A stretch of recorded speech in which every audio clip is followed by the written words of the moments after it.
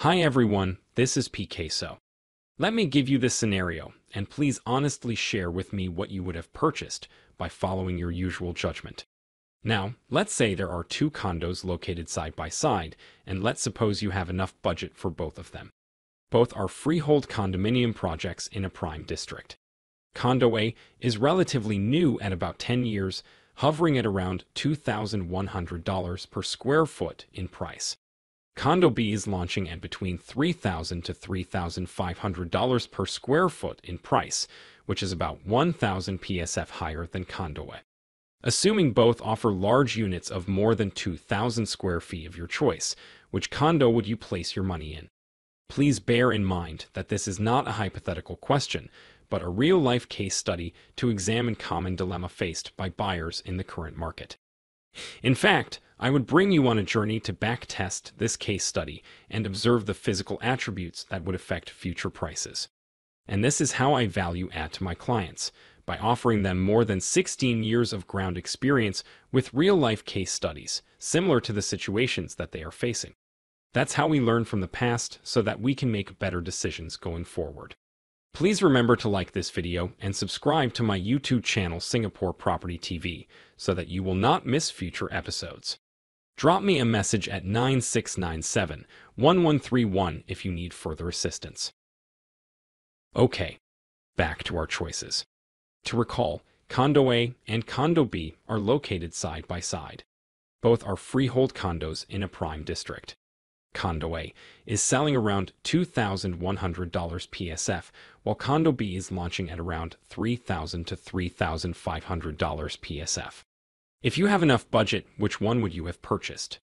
Partly to stay and partly with the anticipation of making some good returns a few years down the road.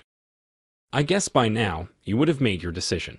So let me now fast forward 3 years later to year 2021 and show you the results. For Condo A, you would notice that if you have invested around January 2018, your returns are pretty flat 3 years later around July 2021. Interestingly, if you have the foresight to invest in Condo B back around January 2018, despite the fact that you could have easily paid much lesser for Condo A next door, you are now sitting on very comfortable gains in July 2021.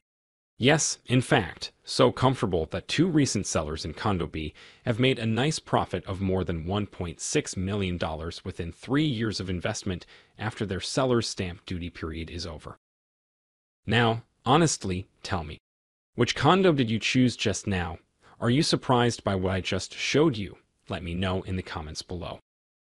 You see, this is a very interesting case study that I have highlighted to my clients. Sometimes, when you think that you are being smart by choosing something that seems to be a good deal, your opportunity cost can be far much higher than what you could imagine. Well, I guess what's really important is to examine from such real-life examples and think. What are the factors that you need to consider before a purchase, besides just putting all your attention on price? Why are buyers willing to pay 1,000 PSF higher in a neighboring project for stay and investment when there is a cheaper alternative right beside it? What principles do they abide by when making smart investment choices? What are the scenarios that you have to plan ahead when you place a large sum of investment? Are you assisted by someone who had the ground experience, armed with facts and data, and very importantly, the analytical and strategical approach to guide you to a right decision? I would be able to reveal the condos in a private conversation with you if you get in touch with me on my website singaporeproperty.tv. Yes, visit www.singaporeproperty.tv and reach out to me. I would be offering you the answers to those questions that I just asked and the analytical entry and exit strategy needed when you are looking to purchase your next home. In fact, I will not just be sharing this case study, but 3 different case studies in total and dispel common misconceptions that many buyers hold, very often not backed by enough facts and figures. Such misconceptions not only result in serious opportunity costs, but also prevented many of them from taking advantage of the transformation of the entire market moving forward. With this note, I hope this example triggers more thoughts in you, and I look very much forward to catching up with you soon.